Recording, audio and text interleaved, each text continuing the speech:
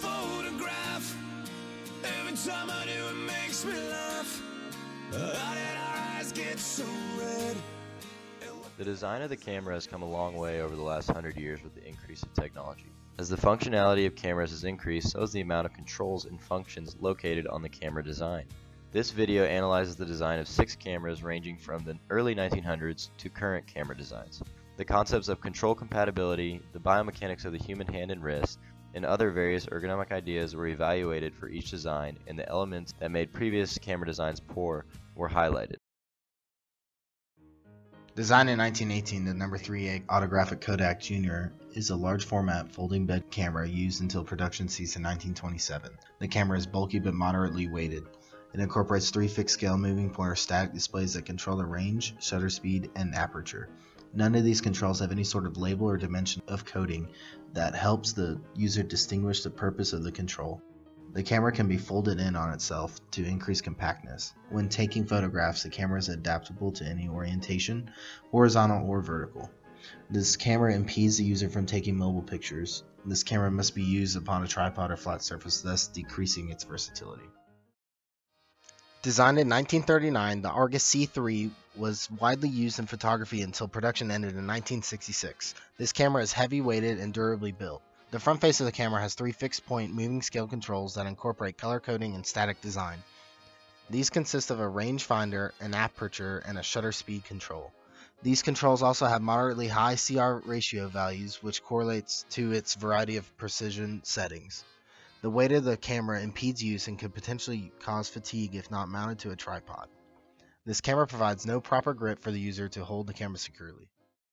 The Sears Tower 120 box camera contains 3 controls on the right side of the camera: a diaphragm pull switch, a film dial used to wind up the film, and a shutter switch that is pressed to take the picture. The diaphragm and film dial controls are poorly designed as they lacked pointers and scales that provide information to the user on how far the film has been wound up or to what extent light entering the camera has been reduced.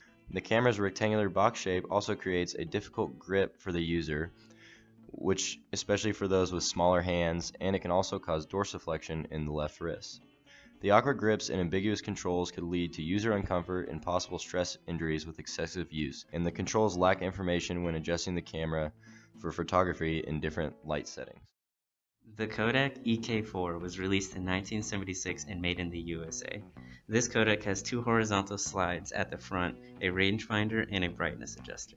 Both controls are operated by horizontal slides and have symbol coding.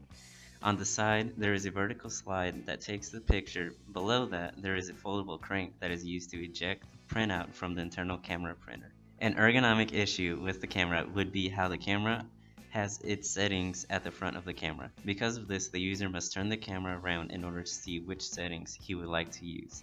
If the camera had the settings in the back, then there would be accessibility for the user to easily change the settings. The camera is not very ergonomic because it causes the user's wrist to not be straight, which leads to the awkward posture. Modern cameras like the Canon Rebel T5 have redefined the photography industry.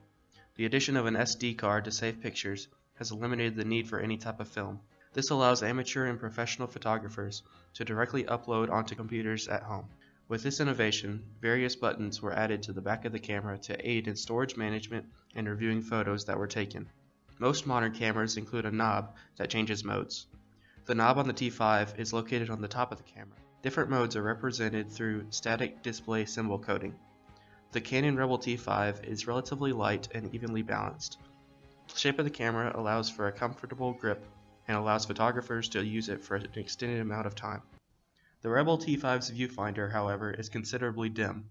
When the user has to look through a dark viewfinder, their eyes take a while to transition. Increasing the brightness of the viewfinder would be a beneficial redesign. Overall, the incorporation of ergonomic design principles in cameras has led to great increase in camera usability for photographers of all skill levels. Designers should continue to consider the ideas of control compatibility and the biomechanics of the wrist and hand to create designs that continue to enhance usability of the camera and user satisfaction.